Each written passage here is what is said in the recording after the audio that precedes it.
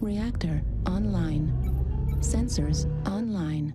Weapons online. All systems nominal.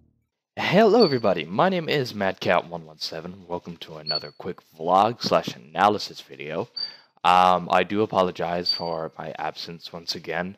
I've been really busy with school because it is approaching the end of the year, as well as I've been producing music. And one of the most important things, I'm actually producing a song for two of my really good friends back in the States. They're gonna sing a little duet, and it's going to be really pretty. Today's topic, to get right on topic, I think you may find some interest in the newly released Five Nights at Freddy's sister location trailer. Now, Scott released this, I believe, just yesterday, if not the day before. So it's still new, and it's such a huge controversy already, because people are already starting to scrutinize every single detail and trying to figure out the hidden symbolism that Scott likes to implement in these kinds of videos. We'll be taking a look at that very shortly. But just to give my thoughts on it, first of all, it looks really cool. I mean, it looks like it's done in Real Engine, which is, I believe, what the Joy of Creation is actually done in. It's got more of a 3D, a lifelike mechanic. For example, when the flashlight shines on a normally reflective surface, it gives that really sharp, concentrated reflection, and so it just gives a really accurate dynamic of what real life looks like, per se, according to the game engine itself. The animatronics look really cool. And Funtime Foxy is actually assembled now. The Mangle is actually completely assembled now. Balladora, the matured ballerina. We will get into her later. And then the smallest one, the one that's closest to the camera, is kind of creepy too. And we will also get into her a little later. So we will begin watching the trailer. I'm going to stop and go at certain points to tell you certain things. So, alright, Five Nights at Freddy's 1 is based off fear. Five Nights at Freddy's 2 is based off panic. Five Nights at Freddy's 3 is based on dread. And Five Nights at Freddy's 4 is based on terror. Don't hold it against us. That's something that I noticed DA Games point out. I knew it, I heard it myself when I watched the trailer as well. But it does make you think, like, don't hold what against you? What have you done to where I would blame you for something or hold you against something? Are you being controlled by some higher animatronic being or something? We don't know. So, and there, I'm gonna have to go back on that one. It's a new room with that looks like Balloon Boy, and as DA Games also said, some sort of ringmaster. It's kind of hard to tell. He kind of looks a bit like a monkey, but I don't know. So we will have to see. And then Don't Hold It Against Us got a little bit more intense right there. We've got more vents. It might be a thing if this is a finished product. The camera, the way it's bouncing up and down and looking, it's like, I would say, a panicked person trying to crawl through to escape, or maybe one of the animatronics themselves. Okay, this is the first animatronic. One of the things that I noticed was, of course, that Mangle, or Funtime Foxy, is actually fully assembled now. We actually get to see, like, the full version of the toy Foxy from Five Nights at Freddy's 2. So this is very interesting that they, Scott didn't make this, someone else did, that they decided to have Mangle completely assembled.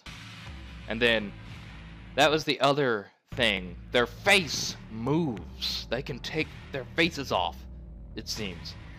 Okay, this is the part I wanted to point out. This is the part that I wanted to point out. This is my epiphany. This is the point that I wanted to make that I noticed that DA Games missed. Look at Ballador's teeth. They are the sharpest I've ever seen out of the animatronics that are shown, just like Nightmare Chica from Five Nights at Freddy's 4. So, it makes me wonder, is she any different in some way than the rest? Facial deconstruction is apparent with all of them. There's Freddy.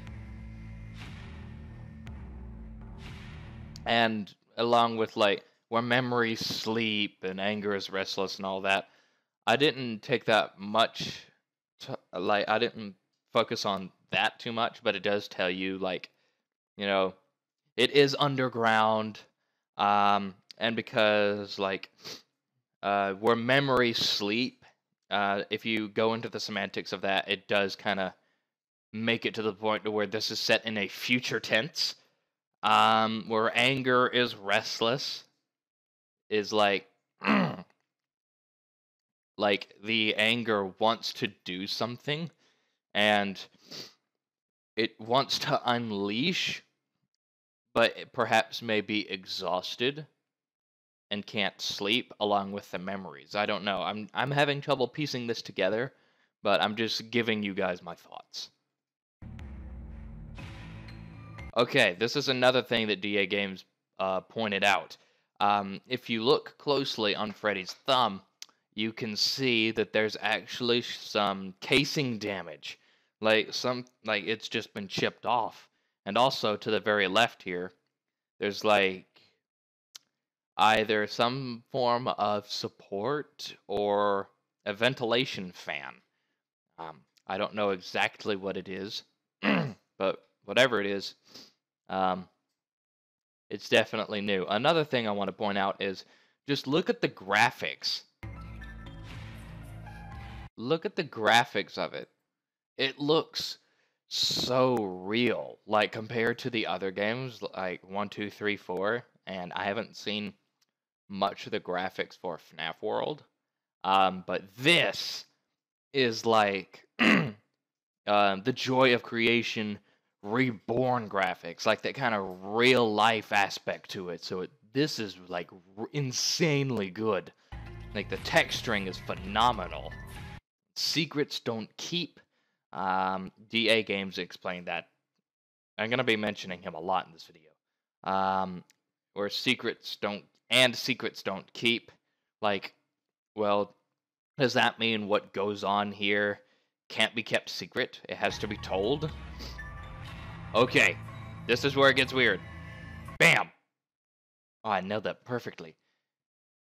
Look at Funtime Foxy's endoskeleton. You can see that there are a lot more. It's got a lot more shape to it, similar to Five Nights at Freddy's 4. There's a lot more structure to it rather than just like a normal box with eyes and mounted ears. There's a lot more 3D. It's more 3D look to it. There are a lot more bars and crossbeams and supports just for the facial area that you can see.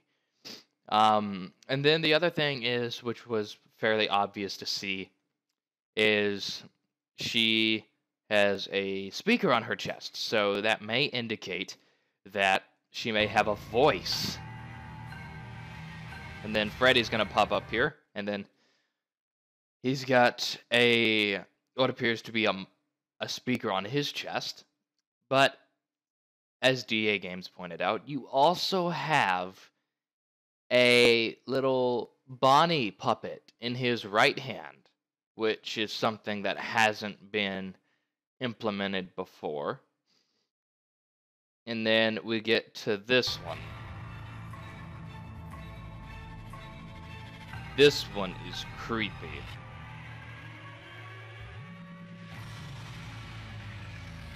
Then Five Nights at Freddy's sister location. Okay. Jump scare warning.